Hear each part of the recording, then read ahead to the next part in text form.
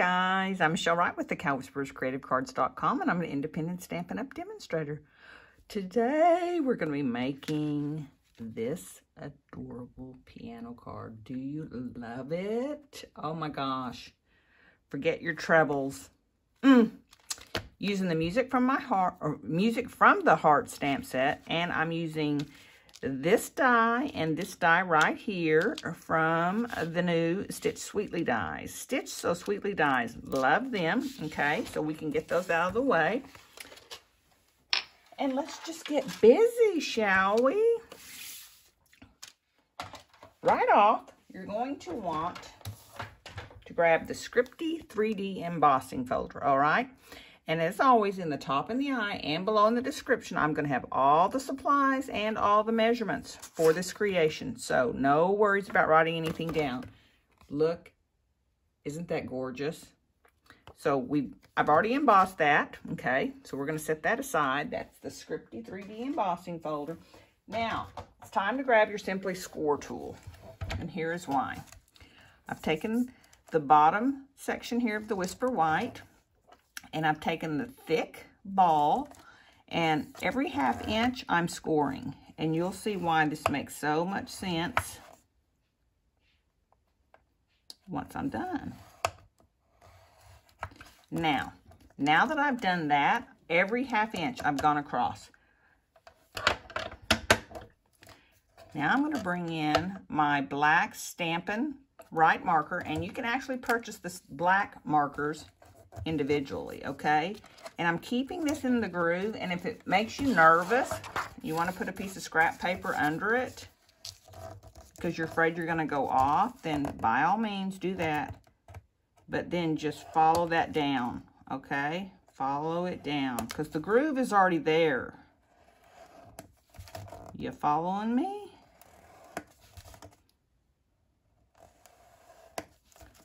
And if you want to go slow and make sure your lines are absolutely not wiggly. But this puts the marker in the groove. And I'm going to go up. And then on this last one, let's just go down. So you see how I made my lines, all right? That's important. Don't worry if every little thing, because you're going to cover a lot of them up with your keys, remember. If you don't have the Simply Score tool, you need it. You need it. Now, that's going to be in the links as well. Let's go ahead and put our keys on, okay? I've got 7 keys. I'm going to be using, let me get my silicone mat here. Going to be using my Tombow for this because I want some wiggle room. And I just started off. I do not play the piano, but I looked at some pictures of some pianos, and I just started off over here to the side. And you decide, but you want to stay consistent once you get going. So I'm going to do this and place these. And then I'm going to come back and snip the top. See how I'm leaving just a tiny little gap so the white shows through on each one? The important thing is making sure they match up down here. And they may, as you get across, they're not perfectly centered up, but this is a handmade card, right? So now you can see why with me putting the glue all the way across the back, if I go over, I'm not going to be sticking to anything. So let me continue doing this, and then I'll show you how I trim them off.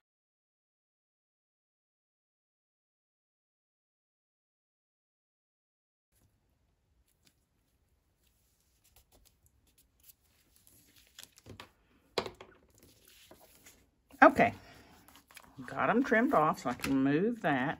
Now, I'm going to take just some old snips, because this is actually, or some old shears. This top part is going to be underneath the ribbon, so it doesn't have to be perfect. But I don't want to get adhesive on my snips. I'll clean that off with some alcohol. So we've got that done. Now let's bring in back our little Scripty And let's bring that scrap paper back over here. And we're going to bring in our Memento Tuxedo Black. And I'm going to take a dauber. And I just so lightly. And I'm just going to just barely brush the edges of this. And you'll see it's just giving it a little definition is what I'm looking for. But I'm not going to just stop with the edges.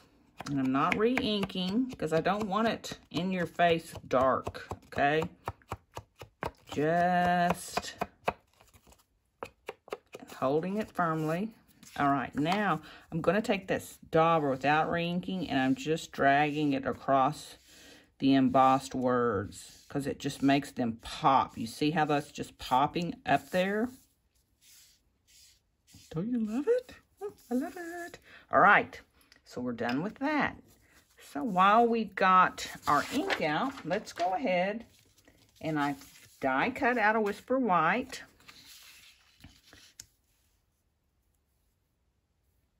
The piece that I want to stamp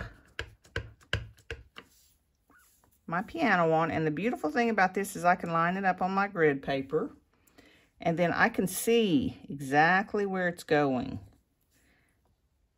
Because if I couldn't see, because this is photopolymer, if I couldn't see, I would probably stamp and then die cut, but because this is photopolymer, I could see exactly what I was doing. And if you wanted to, see that the lid of the piano, you could color that red, but I'm keeping this all black and white. Now let's grab the inside and let's get the keys to the piano. Now make sure when you stamp this, see how you've got the black keys, so you want those up. I'm going to stamp that right there. And on this one, I chose a different sentiment from the set that says, "You're the music in my heart."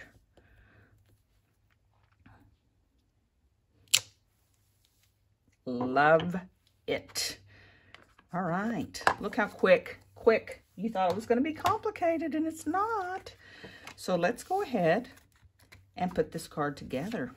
Now, my ribbon, I'm sure you're thinking, what's she going to do with that black? How did she get that black satin ribbon?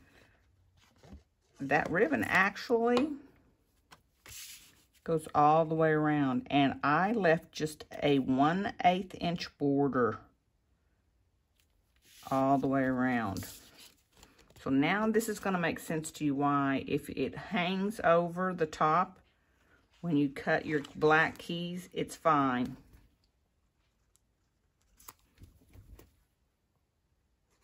Don't fail me now. So if it's, then that gives you that little bit of wiggle room to kind of make sure that your borders are all the same. Push that down for a second. Now let's bring in the black satin ribbon. And I'm just going to come all the way around and make sure I have plenty of ribbon. I don't want to not have enough, so let's be safer than sorry. And I want to make sure that I have it flat in the back, which I do. All right, so let me get that up here where you can see. We're gonna grab our tweezers, self-kept closing tweezers, and I just went over the top. Okay, and I want to go up and down with my, and I gave myself plenty of ribbon. Now let's get a hold of that knot. And then let's bring this one from the top back over and push it through. Then that's going to make our knot by me pulling with the left. Okay, pulling the left. See how that made my knot nice? And I can give it a nice little snug to tighten it up. And I've got plenty of room to wiggle it and move it because it goes through and through, see? I love this card. It's so pretty. But I don't want it moving around on me. So let's take and do our ends. You know, I love my ends to be cut at an angle. let's make sure it doesn't move around. And we're just going to grab a glue dot.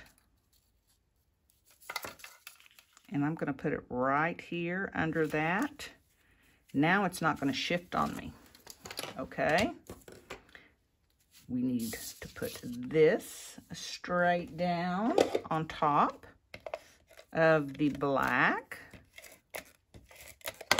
die cut. See how they're stitched? Oh, love these new dies.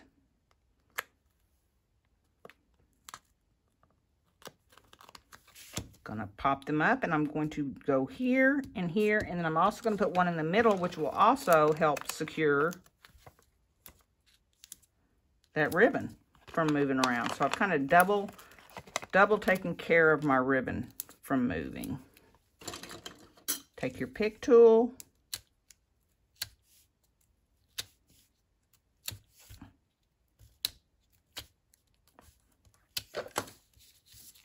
Oops, that one didn't want to come off, but all the rest of them are good.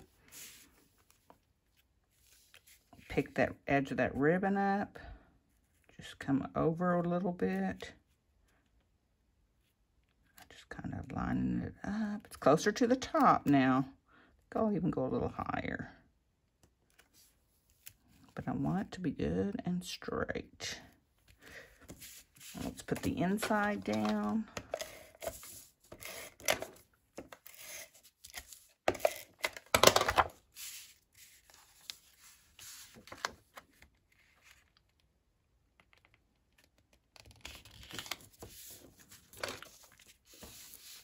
What do you think? Oh, I love this card. And I used the Music from the Heart stamp set and the Stitched So Sweetly dies. I hope you enjoyed today's video. If you did, please give me a thumbs up. Make sure you subscribe to my channel. If you live in the United States and you're looking for an independent Stampin' Up! Demonstrator, I would love to be your gal and sure appreciate your business. As always, I've listed 2 more videos at the end of this one that I think you may enjoy. I hope you have a wonderful day and happy crafting.